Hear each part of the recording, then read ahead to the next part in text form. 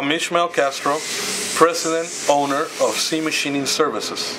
We get a blueprint from a company, or they can email us a model, a drawing, a file. We check on our computer the work that we're going to do before we process it in the machine in order to check for any kind of errors.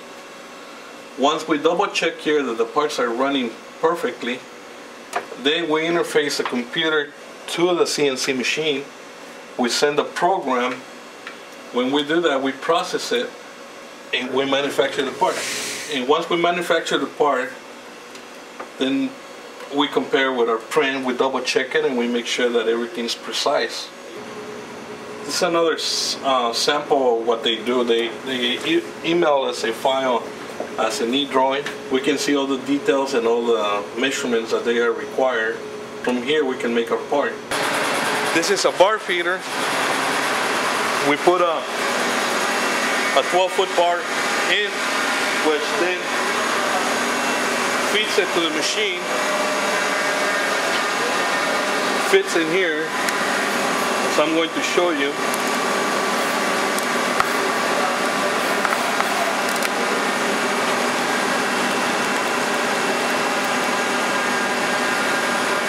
Okay, so that's a 12-foot bar, and it fits it out. Then it comes up, and then then again we can start running the part.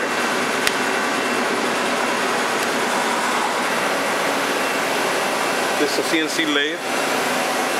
This is a CNC mill, and these are parts for the label applicator industry. We're doing make the whole block. When we do the drawing, or we can just import the file, we process it and then we just send it to the machine, and the machine manufactures the part. Simple as that.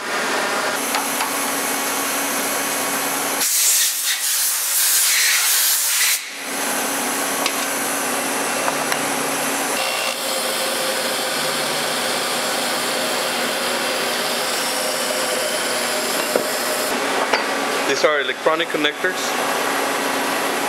We start from scratch and we make this ID, OD.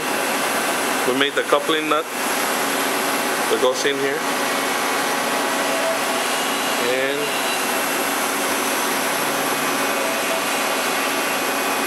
so what is this? It's also another CNC machine. But we're going to make some parts with a vacuum system to manufacture this part. We hook up a vacuum system, and this sucks it down and allows the machine to part all the way around without having to hold the part. But we have no way to hold it in order to make the part. So we have to use a vacuum system to suck it down. We hold it and then we machine the part. We have a 20 by 100 inch engine lathe.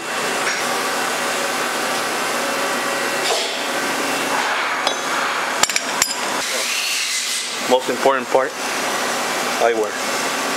You only got 2 eyes.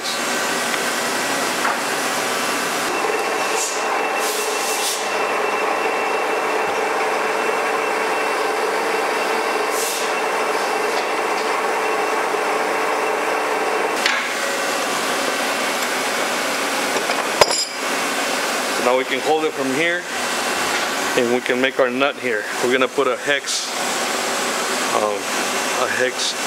on the part, and we're gonna put threads on it to make a nice big nut. Conventional mills. There's one, and those are usually used for secondary operations. Here's the second one. Then they're setting. There's a 40-20 CNC Fidel mill, which we'll get going right now. And we have a 200B wash-on lathe with a bar loader. And it has a parts catcher, which every time the machine part ends, he'll part it off, he'll cut, and we don't have to stop the machine. It just continues production.